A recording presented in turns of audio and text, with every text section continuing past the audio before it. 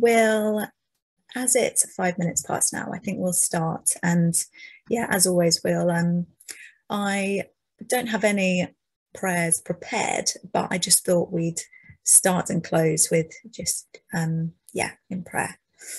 Okay.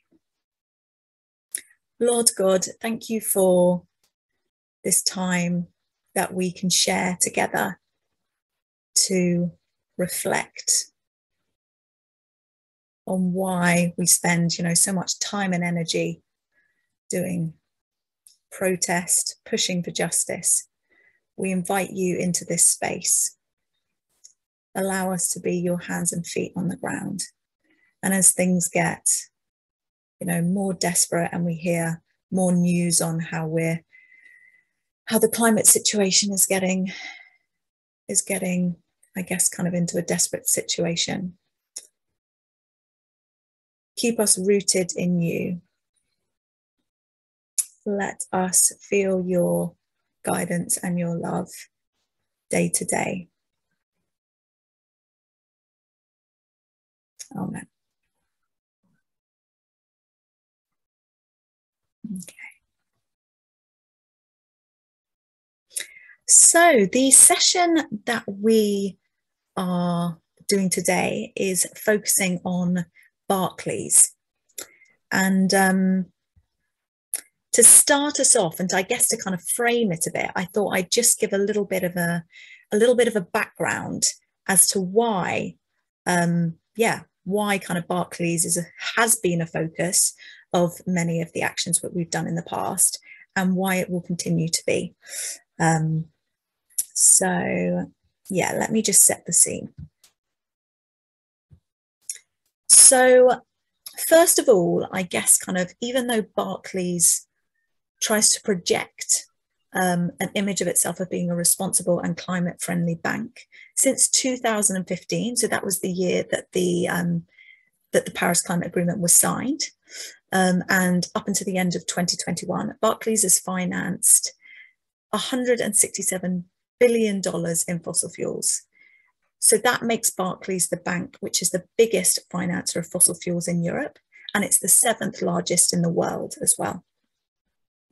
And not only that, but Barclays is an eager funder of some of the most polluting companies in the world. So since 2015, when the Paris Agreement was signed, it's provided $2 billion for oil and gas drilling in the Arctic, one of the most sensitive habitats.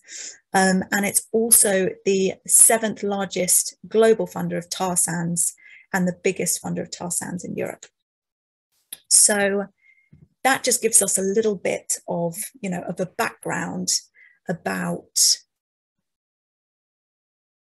I guess, kind of, it frames in the bigger picture of climate change why Barclays is an important company to be targeting.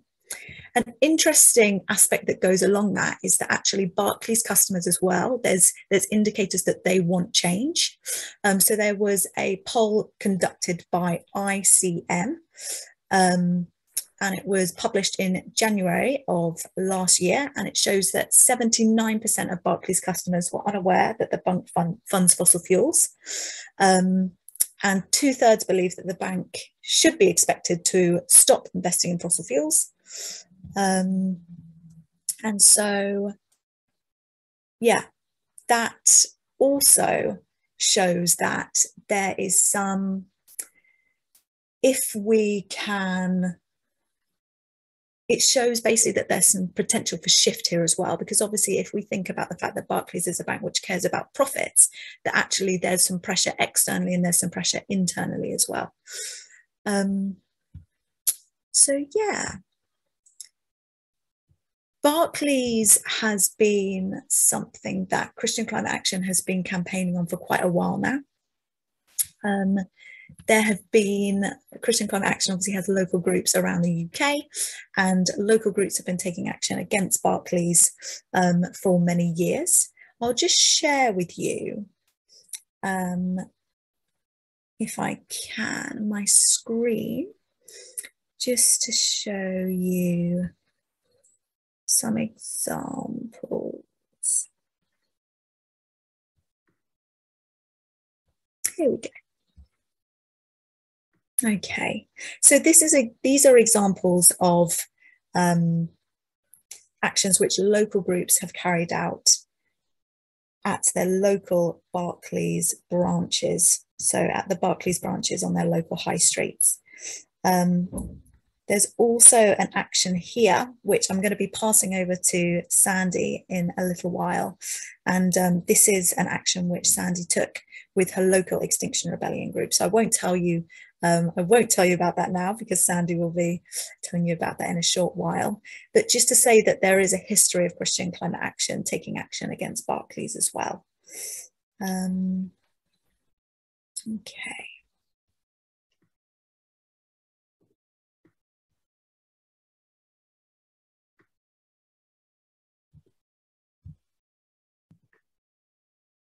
There we go. And also there is on the 14th of November, so in the middle of next month, there also is an invitation for that to be a specific day where groups across the UK take action against their local Barclays branch at the same time. And so this will be it's not just Christian Climate Action, there'll be a number of different groups, including Money Rebellion, who will be doing this at the same time. So it's probably going to be a situation where groups are, I guess, kind of coming together in their local towns to target their local Barclays branch together. And if you do want to know more information about, I guess, some of the greenwashing that Barclays does and some of the facts about Barclays, then one of the websites which is quite good at this is called Sharklays. So sharklays.co.uk.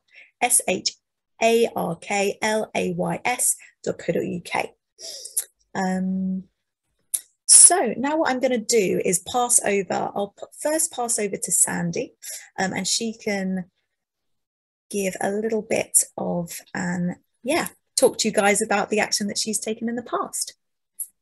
Okay, thank you very much, Holly. So I come from Lincoln, and the questions are what, how and why, and I'm going to take them in reverse order: why, how and what. So why do we do it? Well, it was part of the summer uprising. I wanted to support my local XR group.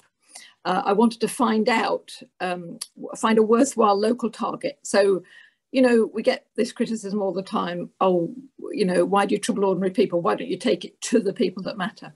So because of all that Holly's just said about Barclays, and because I know that Barclays can change, because I had a paltry student account with Barclays back in the 70s. And I heard about apartheid and Barclays' funding of apartheid, and I withdrew my paltry amount from the bank. And in those days, there was such a thing as a manager, and the manager of the Skegness branch of Barclays rang me up, said, why are you taking your money out? So I said, because of apartheid, and that was the end of the conversation. However, within the decade, they'd pulled out their funding from the apartheid regime in South Africa. So I felt reassured by knowing that Barclays is a bank which can change. And the other reason why, for me, was we just had a sermon series on the Creed, and the question was, how do our lives change because of what we believe? And I prepared, because my interim vicar encourages people to give testimony. So I prepared a little testimony, just an A4 side, as to what action I was taking. And that was a bit scary because I hadn't taken the action. I had no idea whether the vicar would approve or not. I was fairly sure he wouldn't approve. But anyway, I said to him, I'd like to speak on such and such a Sunday.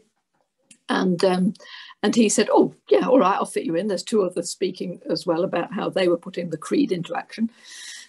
And I said, I can't confirm it until after Wednesday, which was the day of the action, because I hadn't told anybody, including my darling husband, that I was doing it. So that was the kind of why. So we wanted a worthwhile target. I wanted to support my local XR group to do something that would get us into the press, because you can do all sorts of things and the press don't take any notice. And we've only got a little local press, but it's quite sympathetic in Lincoln, especially our online reporter. And I felt it was time for me to begin to be a bit more bold with my Christian beliefs. So what did we do? How?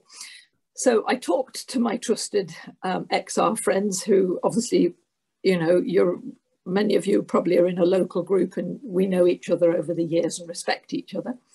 I prepared my testimony for church and I checked that I might be able to do it on the Sunday following. I made quite clear, so I took my testimony to my XR friends, none of whom would identify as Christian as far as I know. And I said to them, these are my parameters: no glue, no paint, no interrupting ordinary people going about their business, because I feel quite strongly about that. I need to be able to say that as a Christian to my congregation, that this is where I stand on this, but I have very good reasons for doing it otherwise, which I did. Anyway, they all agreed that they would stick to my parameters. And we decided on an all women, all local group going into the Barclays Bank. There's already good engagement, as I say, between XR and the Lincolnite, which is this online news reporting service in Lincoln. We already knew the context of the bank. It has a great window, as you saw in the picture, onto the high street. We were the best window display on the high street that day, I have to say. We knew that there was a staircase just behind. We were careful not to block the fire escape. So we'd already kind of decided that this was a good spot. So we weren't going to somewhere we didn't know. We knew that we would fit in that space. I did put a little note in my note, what worries did we have? And I have to say our big worry was that the day before our action, the heat had peaked at 42 degrees in Lincoln, or perhaps, well, Lincolnshire anyway, but probably nearer 40 in Lincoln. And I thought we would fry in that window. That was our big fear. But anyway, it didn't happen on the day. It was okay. So the other XR participants were set to do a little action at the same time. So they started down at the railway station and they walked up to the high street at the time we were expected to be locking ourselves on. They set up a table, did outreach and had a samba band outside. So that was the why and the how. So what did we actually do? Well, we had a 2 metre length of chain, which we had padlocked around our waists and hid them under our jackets. When we walked down, we were smartly dressed. We walked in more or less together. And we just quickly locked ourselves together. All we had to do was to reach out the bit of chain, hook it into the next person's waistband and lock the padlock. We did have a set of padlocks with all the same key. Had there been an emergency, we had to get out. Our well-being lady had got a key. So the police didn't actually have to cut the chains with their bolt cutters, but they chose to do that anyway. So we walked in quickly. One end of the line of women, she locked herself to the staircase, so just an ordinary staircase. We had prepared a posy of flowers and a note for each of the cashiers to say we were completely non-violent in the event. Obviously, the bank has a protocol for when something like this emergency happens. They all disappeared. So we weren't allowed to give out our posy of flowers. We had reversible posters, which we held up in the window, which you saw, I think, were quite effective. On one side, it said a personal message. So I'm doing this for my grandchildren or something similar to that. And on the other side, it had one of the facts about Barclays and the amount of money they're spending on fossil fuels, etc.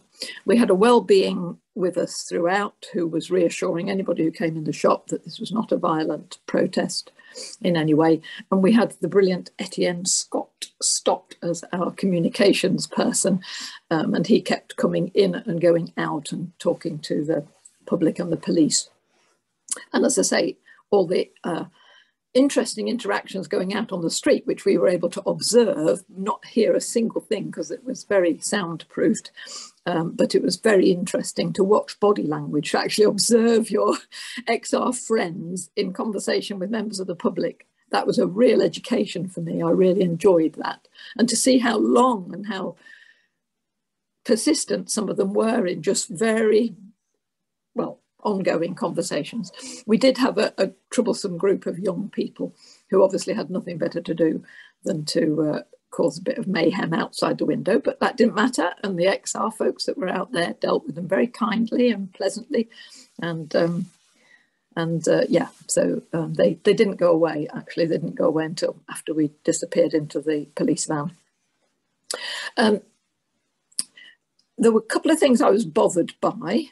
One thing was I expected the Barclays staff to possibly engage just in a brief conversation with one of us or some of us, but they didn't at all. They just said, we want you to move, off you go.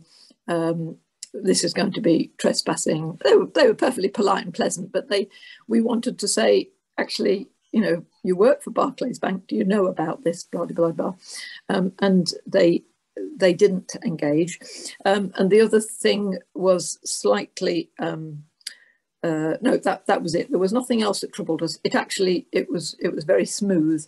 It went very smoothly. I did give my testimony the following week. My vicar didn't say a lot, but he's a very nice man, and he gave me the go-ahead. I said to him, I'll email it to you if you like. He said, no, this is your thing, you do it. And I haven't been trusted like that for a very long time in the church that we happen to belong to.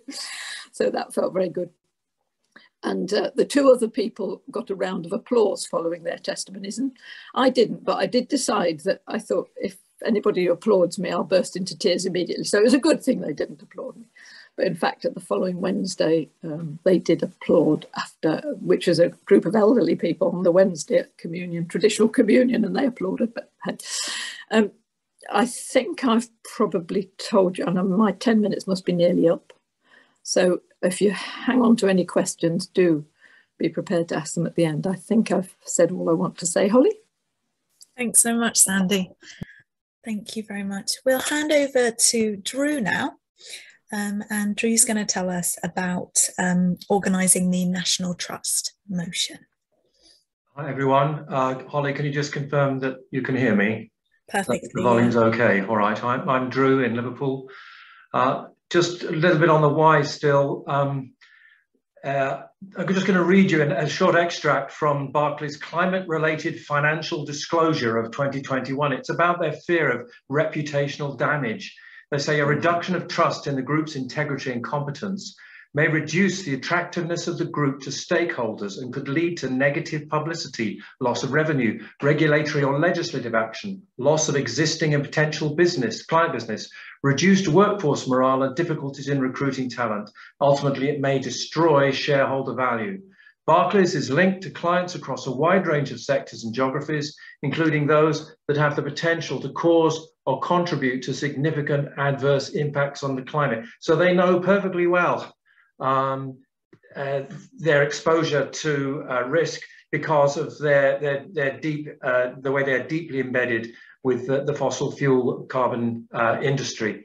Why the National Trust? I've been a National Trust member since I can't remember, actually, but vaguely recall many years ago they had a special deal, I think, for members who wanted to join Barclays Bank, but I can't find any. Oh, someone's nodding his head. Oh, I can't find any evidence of that anywhere online now, but that was so. I got involved in a focus group that the National Trust have, and they send you stuff from time to time asking for comment. And they're planning mitigation works because of climate change. It's going to cost them a lot of money. And they were proposing going out to the membership asking for more money to cover this. And so they were asking responses to some images that they were going to post up. And in reply to that, my response to each one was leave Barclays Bank, because it seems to me to be a disgrace that you're going to be raising money for climate mitigation, and who are you going to bank that money with? You're going to bank it with Barclays, who are fueling the very climate crisis that's causing you so much difficulty. They have a forum. It's called Our Place, and if you go on that to have a chat, you'll find you can have a conversation with maybe 12 people out of a membership of nearly 6 million. So it's not very effective. Early this year, the opportunity came up to join a money rebellion action, which was to go to the Barclays Bank annual general meeting on May the 4th in Manchester. So I went along to that, and joined the disruption of the AGM meeting, stood on a chair and shouted across at the directors. And it was while I was up there that I was thinking something happened, and a connection was made between annual general meeting and National Trust. The National Trust annual general meeting is one which I've never bothered to take part in before. I've got the voting papers and put them in the recycling. And that is what most of the members do. So again, I am prone to having pipe dreams which are rather fanciful, and usually somebody of good sense will come along and say to me, "Don't be stupid. That won't make sense." But I went on a walk early it was in April with XR Walkers, and Basha was on it, and I mentioned this idea to her, and she said, "Well, actually, I think that's really good. Why don't you do it?" So that was the catalyst really for starting it. So I contacted the National Trust and found out we had 4 weeks left to get the resolution in, because there's a deadline for getting the resolutions in, and you have to have 45 supporters and you have to have 5 proposers. Managed to rustle all of this up through Christian Climate Action, through the WhatsApp chat. We managed to find all the people we needed, and we got the resolution in. The resolution was drafted with the assistance of a Chancery barrister. I used to be a solicitor, and Nick Jackson was a Chancery barrister in Liverpool. He did this completely pro bono and helped with the drafting of the resolution. And it has, I like to think that it has an element of Christian theology in it, because we're giving Barclays a chance to repent, to renounce their addiction to fossil fuels, and to potentially become foremost as the financier of a green economy for jobs, for biodiversity, for global justice, for fuel security. And that why not have them do that? So we're giving them that opportunity. That's what the resolution is doing, and it's giving them a time limit. So they've got until the 28th of February 2024 to make that decision. That's a date which is the end of the National Trust financial year. If they don't, then National Trust will shift to another bank. So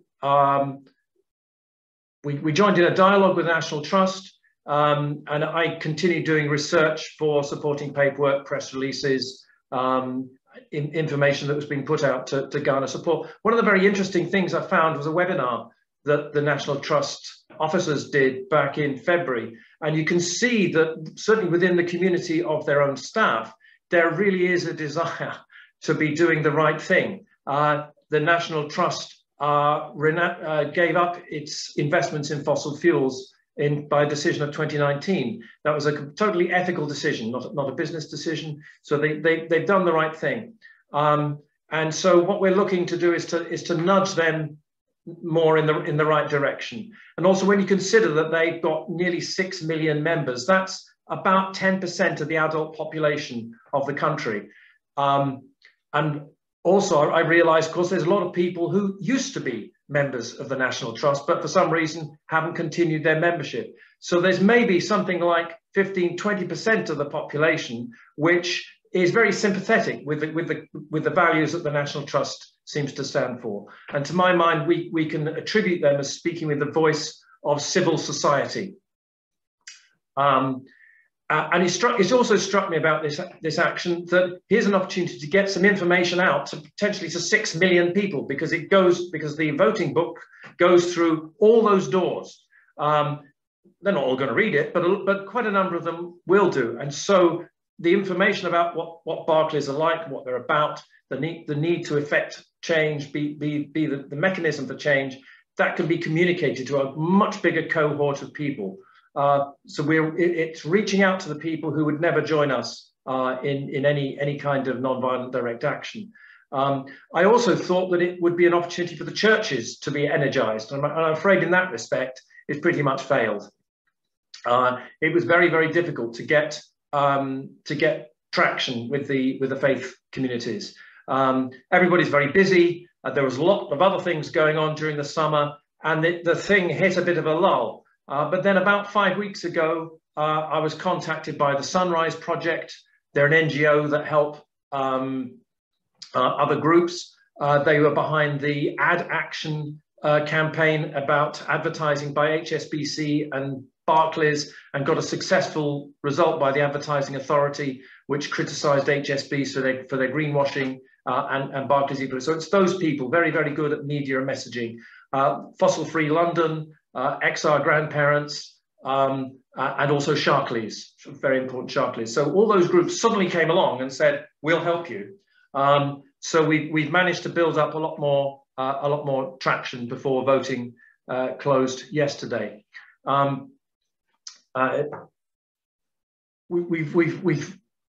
We don't know what the result is going to be yet. We have no idea of how voting will go. But we do know that as a result of putting this resolution in, that it has already had effect. And because this is a recorded video, I'm not going to tell you what that is. But I can say in the breakout rooms. But I'm very, very encouraged by the response that we're having from the professional team at the National Trust. And they've actually, for reasons that I can't explain quite now, they've actually were quite grateful for the resolution because it's opened some doors. And then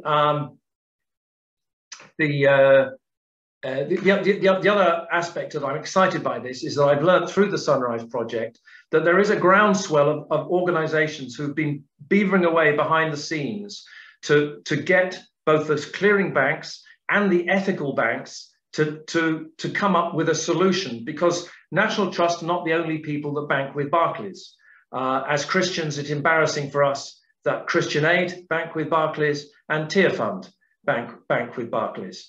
And I don't think that's because they like banking with Barclays. I think they're just stuck with them. And who else are we supposed to go to who's going to give us an equally good service? So, what the ethical banks need is a strong signal that there's a demand for a good commercial banking product from them. And this resolution is helping with that. It really is. And so we're hoping that, irrespective of the outcome of the vote on the 5th of November, that there's going to be further movement in that direction in due course. And so it will be the primer for change. I don't know if I stuck to who, what, why, where completely, but I think I probably had my time. Oh, there is one other thing, is we've been very strongly supported by craftivists. This is an oak leaf, and Helen Burnett and her craftivist group at church have made a whole bag full of these things and little crocheted acorns, which we can take along. And we've also had some wonderful craftivists who've been doing embroidery on some table napkins, on serviettes. And the idea is that once we're in the meeting, we're going to give the trustees these craftivist gifts. So a bit like Coat of Hopes, the idea is to have a different way of approaching them.